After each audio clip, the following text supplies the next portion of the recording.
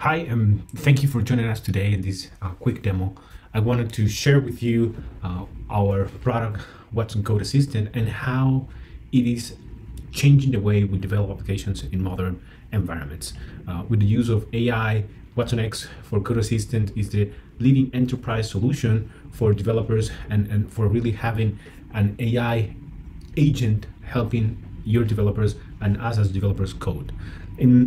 So let me start by saying that the obvious that you're seeing right now is that it comes with an intuitive, very simple to use extension on Visual Studio Code. It's also available on Eclipse, and it comes in different languages. It has been trained by IBM with millions of lines of codes in different languages of enterprise proprietary code that IBM owns, and so it has a good standard for the type of data that it was used to train, right? So let me give you an example of what we can start doing, right? Like the first way you can interact with Watsonx Code Assistant is through the chat session that you see on the left. You can simply ask it to do something or ask a question. So I'm going to ask it to show me an example of how to call the equals ignore case method in Java. I know that most developers, enterprise developers, are Java developers. So let me start by showing this, right? So it's gonna take the context, take the question using large language models, and it's gonna show me a nice example, in this case, how to use the equal ignore case with some very useful information, not only the code, but some useful. And I could just copy this and paste it on any of my projects, right? I can clean the chat interface, and let me switch now to another language, right? Like let's go with C, and let's ask it to write. Let's call it a simple C function, right? That allocates an array of integers of a given size, right? So any given size, and returns a pointer to it, right? So it's a typical C type of function, handling pointers. I'm expecting this C function to have all the includes necessary, and we have there, yeah, the includes, and then the function definition, and then there is a quick explanation of how to do it, right? And this is not just to be meant just for like a Q&A type of assistant. You can continue on the context of your conversation and continue working with it, right? So let me, for example, now ask it. So instead of an int, because maybe I was mistaken, and I realized now that I need a float, and so it has the context, of course, of the communication. Even with a misspelled, I should expect it to be intelligent enough to realize, okay, he wants to have now a float array instead of an integer array. So it's a pretty simple change of the code. Maybe I could have done it myself, but just to illustrate the point that it is keeping the, and there we go, it's changing to float. It is keeping the context of the conversation, and it's working with me, right? The idea is that it's working with me as I am developing my solutions, as I am solving the problems or the use cases that I need to solve, right? So again, I could continue here, adding or asking it to validate the memory, you know, all that good stuff, and it will continue to evolve the code that we are kind of developing together until I think it's good enough for me to start using in another, right? I could use one of the greatest features of Watsonx Code Assistant, and it's the explanation capability that it really has, right? I can use it here directly on my on my chat interface. I will show then how to use it within your code. So explain the code, explain this code, and it should be able to generate like a nice explanation of the code that we have right now. Okay, here it's the step-by-step explanation of the code, as I was saying. I could ask it to generate a test case here, unit test, but we're gonna actually do that on the encode capabilities. So before I jump into our in-code capabilities, let me show you a little bit of the feature of the chat session. I'm gonna be able to go back on different occasions. So I'm gonna have like a historical account of my different chats with the Watsonx Code Assistant. So I can jump here to chat sessions and I can have my chat history. I can also have a prompt library of prompts that I've been working on, testing or saving. So all that good stuff.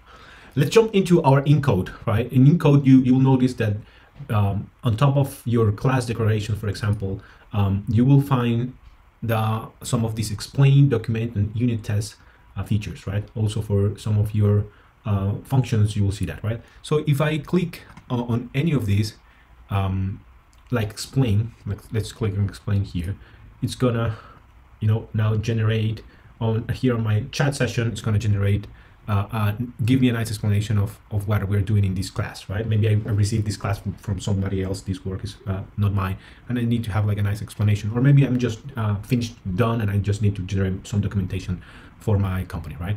And so in doing so, I can also click document, right? And now it will generate a command, which is document this class reservation, and it will generate, auto-generate the documentation of the class, right? Like, and so that I can incorporate it into my actual code for the next developer to work or see, right? And I'm gonna have it here on my chat session, and I can decide to copy paste it, all the document, right? Or I can decide if I just wanna use some pieces of it, right? Which is very amazing. Now, last, unit test. Very important for any developer to generate good unit test, and now having the power of AI by your side, you're going to be able to do that in an unbiased manner, so and a proper manner. So with that, we are going to see that we're going to have now analyzing by Code Assistant the unit test, and now we have here this unit test to be run, right? I could copy this and have a new file, a new Java file for my unit test. Now, let me show you another feature of our explanation, right? We showed how we can explain a whole class, but what happens if I have, for example, this class now, and I would like to just have a piece of it be explained, right? Not all of my class, not all of my functions, but just a snippet of code, right? Maybe I just don't understand what that developer did here, and I just need to get that explanation, right? So I could highlight it, right click, and I can ask then WCA to explain this code, right?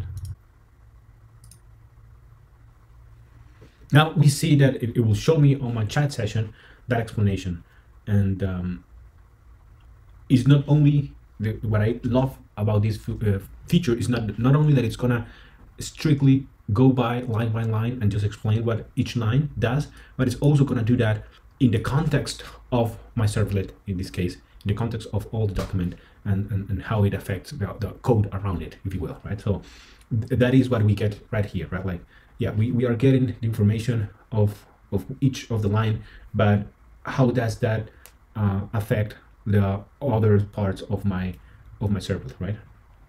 So that's a great feature. Now, let's move into having an in-code agent that is helping me writing code, right? And so here I'm assigning a new class, it's a user class, and I wanted to start giving me some advices of what I could be writing.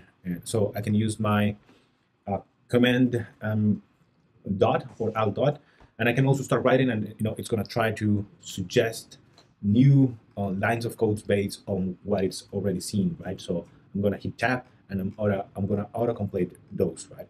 I can also start working, for example, with another method. Now it's assuming I'm building a constructor. I'm going to hit tab, and you have now all these suggestion based on what it has seen in the past, right? So I can definitely continue, and it will just start generating all the other lines of codes that, and it's supposed to go in here. Um, and I can just hit tab and just continue working with my agent assistant as you please, right? I can, for example, I'm gonna do some setters and just maybe get name. Yeah, sure, that's what I'm looking for. And I can start getting all these optimization, right? All these increasing efficiency. Now let's move into having some direct control of what I'm going to do, right? I'm going to click here and I'm going to say something like return even numbers from an array list, right? And then with that, I'm going to hit enter and I'm going to start defining like public, for example, and then it's gonna start auto-completing everything that I'm looking to do with this function, right? So again, it will continue just doing its work. Okay, so with this, I think I've been able to show some of the main features of Watsonx Code Assistant, and I'm hoping that this covers most of your needs in terms of what a powerful tool this could be for any developer out there. So with that, thank you for your time.